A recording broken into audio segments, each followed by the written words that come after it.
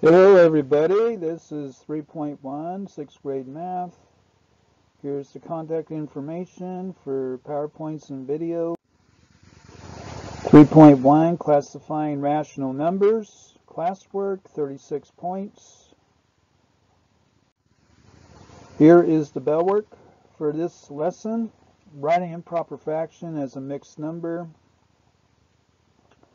So you go from here to here, and then here's your process of doing that.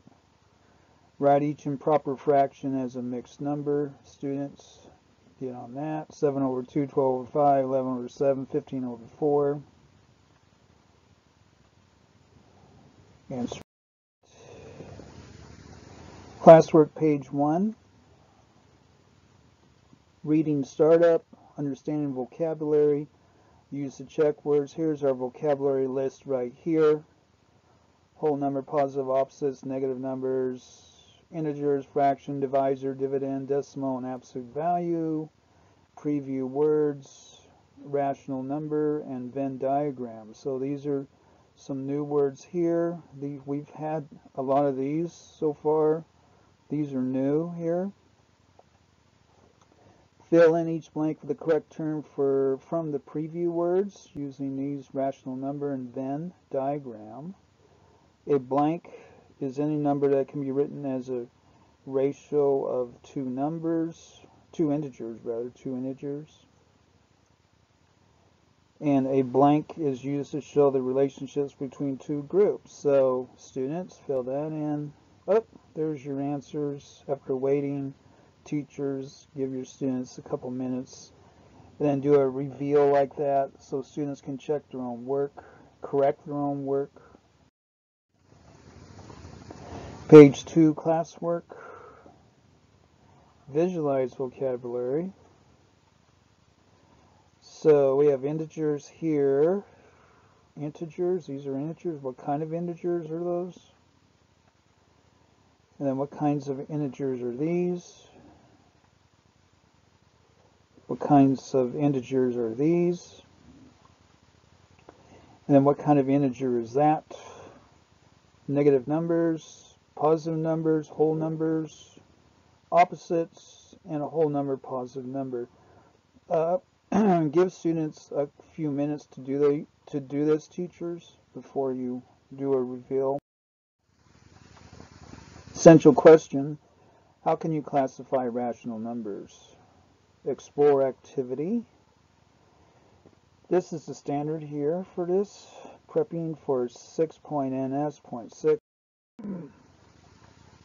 Classwork, page 3. Representing division as a fraction. Alicia and her friends, Brittany, Kenji, and Ellis are taking a pottery class. The 4 friends have to share 3 blocks of clay. How much clay will each of them receive if they divide the 3 blocks evenly? The top faces of the 3 blocks of clay can be represented by squares. Use the model to show the part of each block that each friend will receive. Explain. So this is a word and kind of a metacognitive kind of a question here. Divide each square into 4 equal pieces. So you have 3 blocks that need to be split 4 ways. Write each person's first initial on a piece of each square. So B would be for Brittany, A would be for Alicia, K for Kenji, and E for Alice. B, A, K, E, B, A, K, E. And again, teachers, give your students a while to, on their classwork sheet, they have those closed areas that they can fill in. Give them a chance to do it and then do a reveal like this. This is page 4 of classwork here. Each piece of one square is equal to what fraction of a block of clay? So each piece of one square is equal to what fraction of a block of clay? And that'd be 1/4. These blocks are divided into 1/4. Explain how to arrange the pieces to model the amount of clay each person gets. Sketch the model. So, arrange each person's pieces in a square. So here's Alicia's square. A. So she gets 3/4 of a block. Brittany gets 3/4 of a block. Kenji gets 3/4 of a block. Ellis gets 3/4 of a block.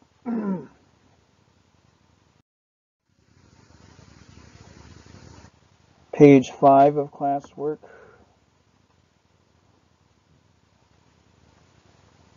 So these are the fractions of blocks of clay that each student will get.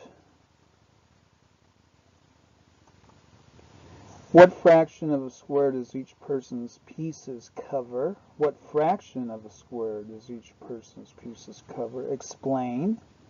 So here is the response and then the explanation. 3/4. There's room for 4 pieces in each square, but each person only has 3 pieces, so 3 of 4, or 3/4 of the square, is covered. How much clay will each person receive? So 3/4 of a block of clay. So we've kind of like really reiterated that several times, and teachers, give your students time to respond to these questions. Ask your students to come to the board first before you do a quick reveal like I've done in this preview. Page 6, classwork.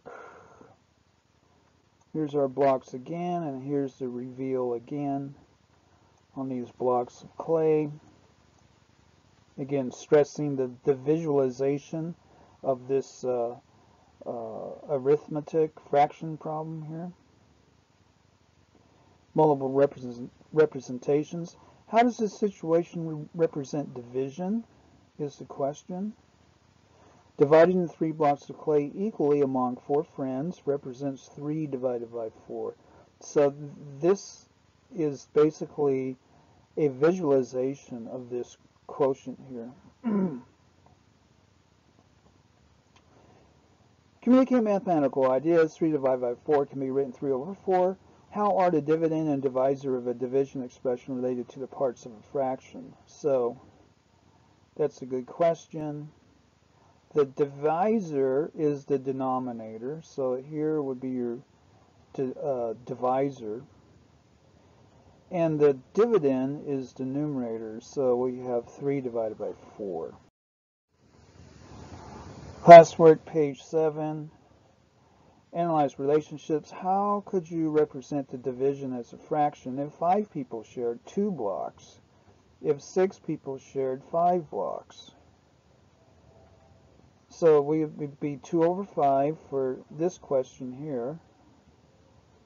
2 blocks will be divided 5 ways, and then 5 blocks divided 6 ways here. Now we go into our homework. We got 16 points worth of homework. A nature club. Here's a good word problem with a table. Students reading from table and coming up with conclusions is a great exercise. And then page 4 here of our homework, we jump here on the homework. And it's a hiker problem, and then three cats and 2 dogs problem. Write your answer as a fraction and as amount in dollars and cents. And then page 5 of the homework. A group of 5 friends who are sharing 2 pounds of trail mix. Write a division problem and a fraction to represent the situation, which pertains back to the explore question in the lesson. So that was 3.1 for 6th grade math.